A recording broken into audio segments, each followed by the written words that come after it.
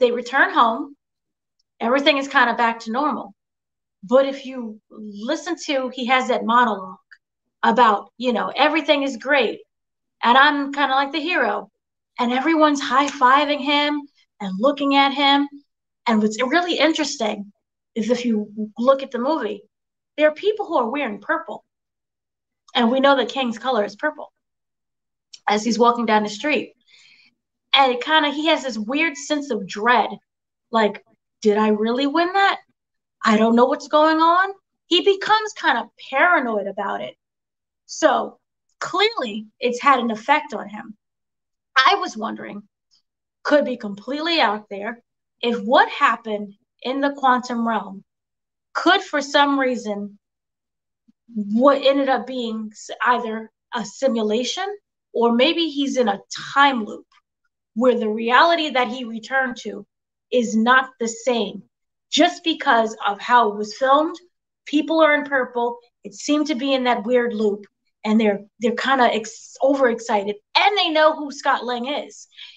But he was stuck in the quantum realm, so it's not like people would know of his journeys of defeating Kang. From my understanding, regular people don't know who Kang is. He's not a Thanos situation where everybody knew who he was. So could it be that this is a simulation or a loop or some kind of way of control? Because remember, he who remained, he controlled everything that Sylvie did. And remember, Kang the Conqueror, he knew who one all the Avengers were. He just got him confused. And remember, he answered to Cassie as Jellybean. So could this have been all a setup by either the console to maybe help them to find out if Scott is strong enough to help them in their Secret War journey? Yeah, me and my friend were we were kind of discussing this after. We were like, did what happened to Kang, like him going into the core or whatever it was, like did that maybe do something that makes him more powerful? And it could be a situation like you said where Scott got sent back to some false world like that doesn't really exist, like it's not his true reality kind of thing. But and that could be the case, that could be what they're doing. But my feeling is that if that is the path they went down, I feel like we should have got some final kind of payoff of it, like seeing that, like show don't tell kind of thing. Like we should have seen Kang, I don't know, laughing about it or whatever, like whatever it is, like we should have got that in the end, kind of to confirm that. Because now it's just it's a speculation now. We don't know for sure if they're going to pull the trigger on that. So yeah, but what do you think about that, Danny?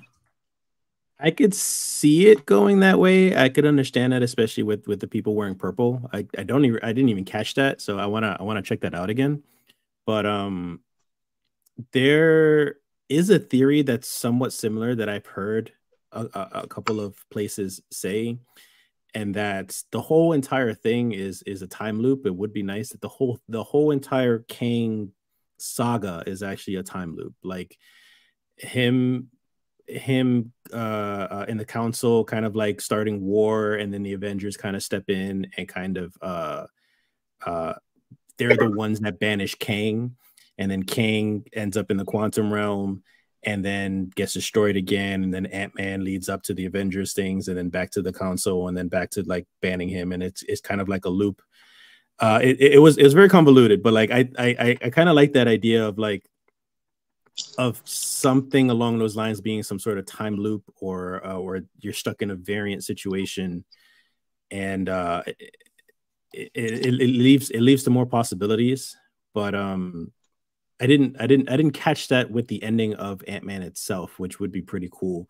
My thought about Kang dying is it's possible that he's not dead, because he probably did get sucked into that, because he does have another universe pretty much in that MacGuffin there. as we saw with like Scott Lang and his multiple variants and stuff, like multiplying and stuff when he was at the center of it. So maybe he's stuck in there and he goes mad and crazy like Scott was supposed to. And maybe he finally comes out as the real big bad that we all want to see, like the real Kang the Conqueror, because now he's more crazy than ever coming out of it. I do have a question though, like, because if he is dead, if he's gone, and they introduced these other Kangs, so they had Immortus Kang, Rama Tut Kang, and then I can't remember the name of the third one, but they introduced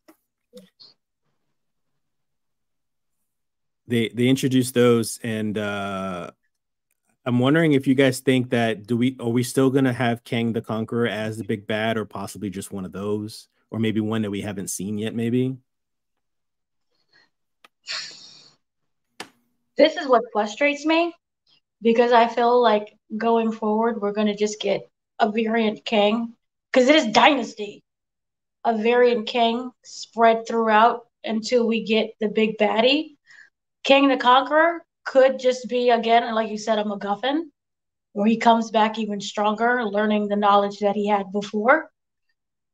But I just hope that they don't cheapen the Kang experience by giving us all of these Kangs, so that when we get to Kang, we just don't care anymore.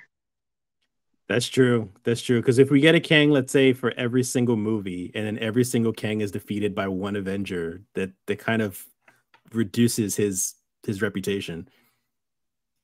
Yeah, completely agree. That is my fear as well with this. That, you know, by the time we get the big bad, like, it's going to be so overdone already. We just won't care anymore. Like, yeah, because see, what made Thanos so successful was, in a way, every person that was after him, even though there was individual stories, we slowly got to see his lackeys.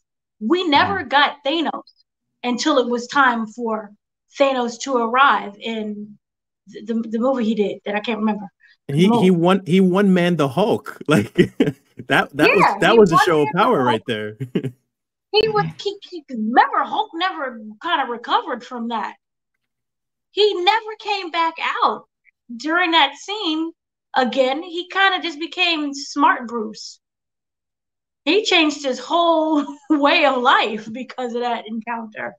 So you had that whole thing going down. But this one, if you're gonna do a threat that's even more powerful than Thanos, you gotta treat him better than what you're doing to him now.